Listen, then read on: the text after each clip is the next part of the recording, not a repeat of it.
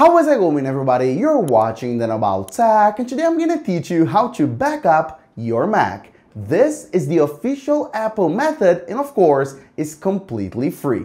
It's super simple, just a few steps, so let's get started. Okay guys, so all you have to do really is open up your system settings and then tap on General and then scroll down until you find Time Machine. You have probably seen Time Machine before, right? This is the native built-in feature made by Apple just for this, to fully back up your Mac.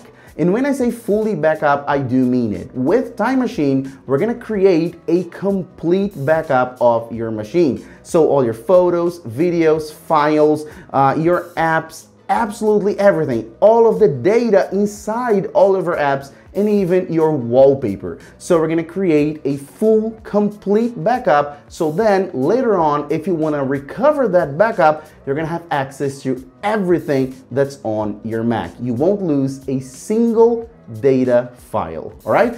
Okay, so let's start with the process itself. And the thing about Time Machine is you will need an external storage. That's the only way to use Time Machine. So you can use a hard drive like I'm using, you can use an SSD, an USB drive, anything, but you will need an external device like this. You can't just go ahead and back up all your files using Time Machine to iCloud. You will need to use an external device. So let's go ahead and plug it in. So I'm gonna plug it in right here, as you can see, and then I'm gonna leave my hard drive right here, as you can see as well. Now, there's one very important recommendation, an Apple recommendation, which is that you use a hard drive that has at least double the storage of your Mac. So for example, if your Mac has 512 gigabytes of storage, you use at least a 1 terabyte hard drive, okay? I'm using a 2 terabyte hard drive, so I'm good to go right here.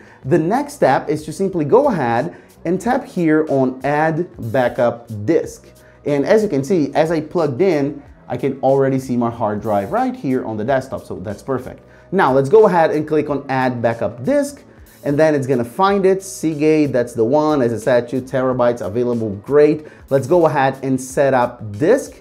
And as you can see right here, it's gonna ask for information. And before I move on, I also have to tell you that Apple recommends that you don't have anything on the disk apart from your backup. So if you're doing this, the idea is that you have a dedicated hard drive just for Time Machine, just for your backup, okay? So make sure to have it cleaned, as you can see right there. Wipe it out, don't have anything on your hard drive, okay? So I'm gonna go ahead and encrypt backup. By default, it's gonna enable this feature to encrypt, and I do recommend that you do that because all your information is gonna be here. And then it's gonna ask you to create a password. I'm gonna go ahead and go for a very hard one. Of course, I don't recommend that you do that.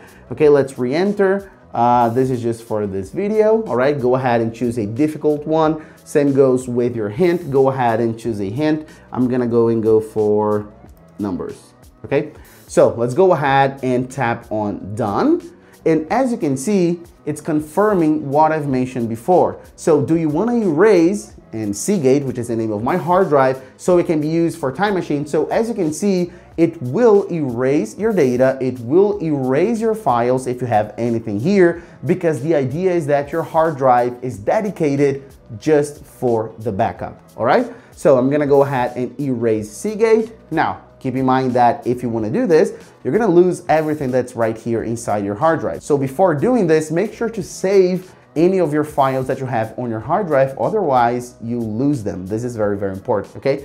And then as you can see right here, my disk, my backup disk has been created. So I have here, it changed the color. As you can see, it's not yellow anymore. Now it's this greenish color, meaning that it is a backup disk. So it's perfect. I have here, it's waiting to back up. And as you can see, after a few seconds, your backup will start automatically.